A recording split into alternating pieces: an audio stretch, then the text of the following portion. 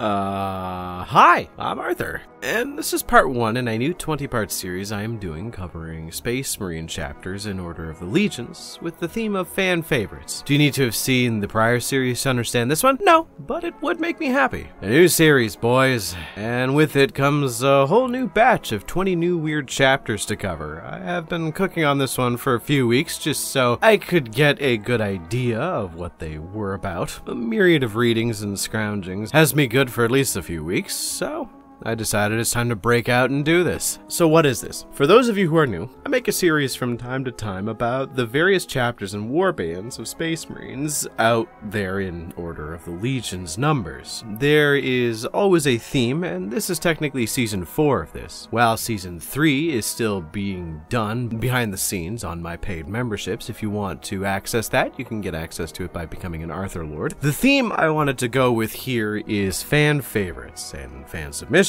So if someone specifically asked me for a chapter, they are probably going to show up in this series at some point. And if not, they're chapters that a lot of people like. So I'm going to be discussing individual chapters and their lore throughout the entirety of these videos. So this is part 1, meeting Dark Angels. So what are we covering? The Star Phantoms. So if you know me, I tend to get around and make a lot of friends. So I've made a decent amount in the past year of me doing the YouTube things, so it goes without saying, I meet some fun characters. There is a lovely artist I met a while back by the name of Meaty, and they are obsessed with the Star Phantoms. Like, so obsessed, they made their own mock Old Hammer style 40k codex cover for them, and it was unironically badass as hell. Which, by the way, this is the art for that codex here that they made. And yes, I got permission to use it. Since they have been a stalwart member of the community and relatively active in the Discord server, which, by the way,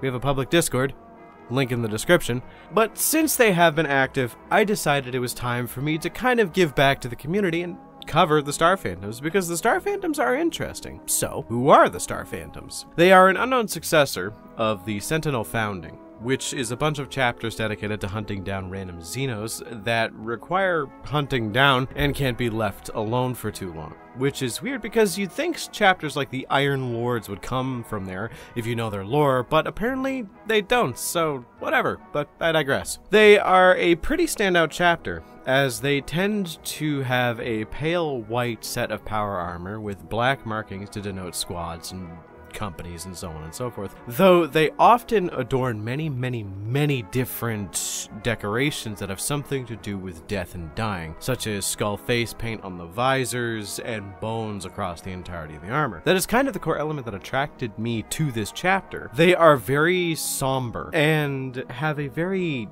depressed outlook, which I think is very interesting in comparison to other chapters of Space Marines. Like many chapters crave glory, many other chapters crave to test out their own skills. The rest seem to just do it out of a sense of holy purpose and holy duty to the imperium of mankind, but the way that the Star Phantoms are described is often, in my interpretation, radically different from the motivation of the majority of Space Marine chapters out there. It's like they feel they have to do what they do or something bad will happen. It's this grim resignation to the fact that they have to do what they need to do.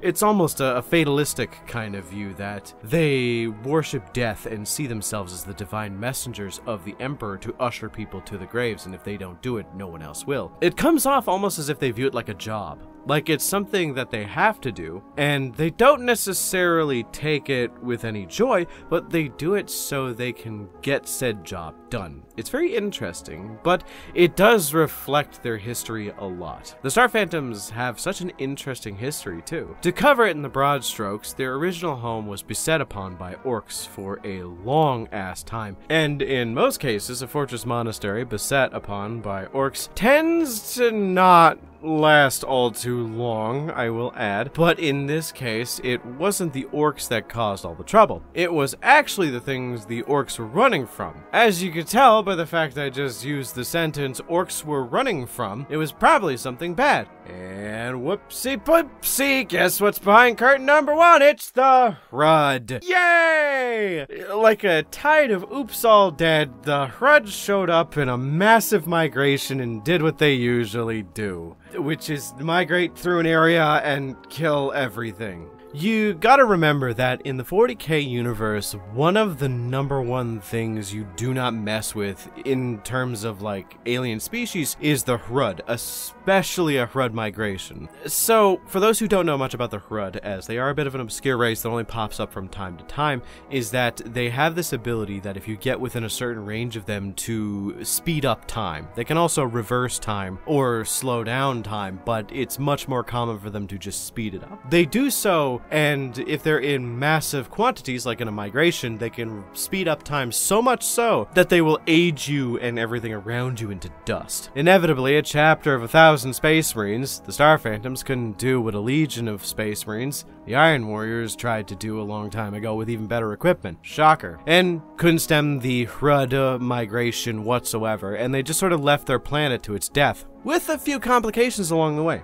Because some of the chapter decided to stay and die on their planet, while some left. It does end up contributing to their grim demeanor, though, this idea that death is the most important facet to their lives. They are creatures born of death and are here to deal in just that. They were a fleet-based chapter for a while after that, and ended up popping up in the lore in another unexpected place, and are responsible for one of the more interesting events in 40k history. You know the Badab War? Yeah, they played a pretty key role in the endpoint of that specific war.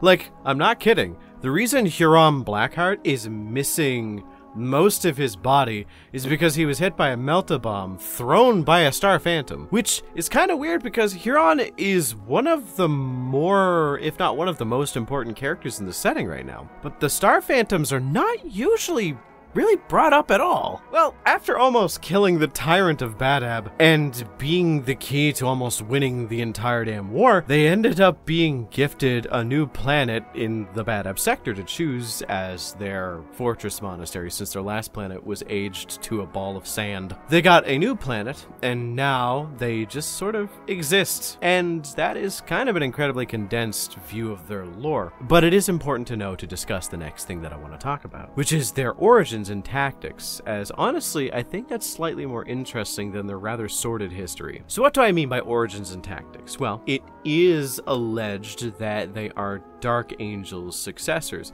because they have very similar personalities as a Dark Angel's successor. They are stoic, they are solemn, they are very calm, they have an obsession with secrecy and keeping to themselves, and they're also very obsessed with single-minded task completion. But it is actually contested by the Dark Angels themselves that they are in fact Dark Angel stock. The Star Phantoms also always seem vaguely offended when someone mentions that they are Dark Angels adjacent, which I think is interesting. I personally think the Star Phantoms are in fact partly Dark Angels, as the symbolism with death and so on is very on par with their successors, but also their combat tactics are on par with a long-forgotten wing of the Dark Angels, Hexagrammaton. See, right now, we only really talk about the 3 wings, which is the Green Wing, the Death Wing, and the Raven Wing, but we still have a bunch of other wings to discuss, and the one that I think is most closely associated with the Star Phantoms is the Dread Wing. See, the Dread Wing did not fight with the idea of taking prisoners or leaving survivors. They did the worst shit with the heaviest weapons possible in order to get the job done. Jump pack destroyers, rad missiles, and Volkite were the name of the game with this entire sub-wing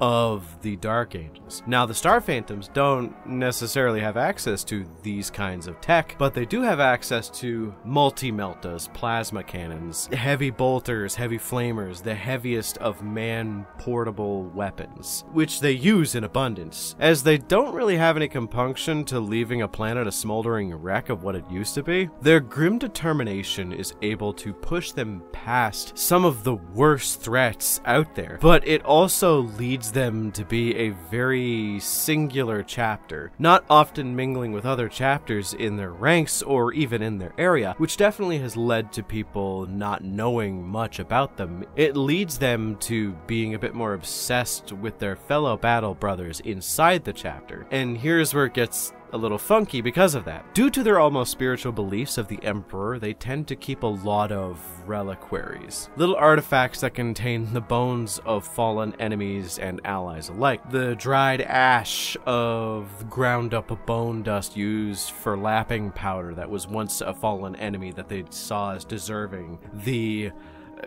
bones of a battle brother, the skull of a battle brother used to remind them that they were good in combat. They actually respect the dead and the way that they died more than they respect living battle brothers, which I think is very interesting. It ends up with them having an almost Mortifactor's adjacent look, but without the cannibalism trieds afterwards, if you catch my drift. I think the idea of these fellas dropping in with heavy weapons and gunning down absolutely everything is such a cool aesthetic, and it's honestly a shame that they don't get as much credit as other factions that took place in the Bad Ab War, like the Carcharodons, the Minotaurs, the Mantis Warriors, and so on and so forth. I'm always a proponent of obscure chapters, but these guys aren't even the worst I've looked at or even covered. The Marauders have a single paragraph of lore, and I still somehow found a way to stretch that to 9 minutes. That might just be me trying to justify covering a chapter that a friend asked for. So, what do you think about the Star Phantom? I think they are a cool carry-on from the Hexagrammaton and have a fun aesthetic, but I'm also a sucker for bones, so you could probably see where my biases are there. So remember to like and subscribe, because it definitely helps the channel. Special thanks to my channel members for supporting me, and if you want to support me as well as gain access to additional content, then become a channel member today. If you want to support me more directly, then buy a shirt. They are pretty cool, and bet you don't got a shirt like this one. Regardless, thanks again for watching. And yes, I am going to cover the Lamenters. Stop asking.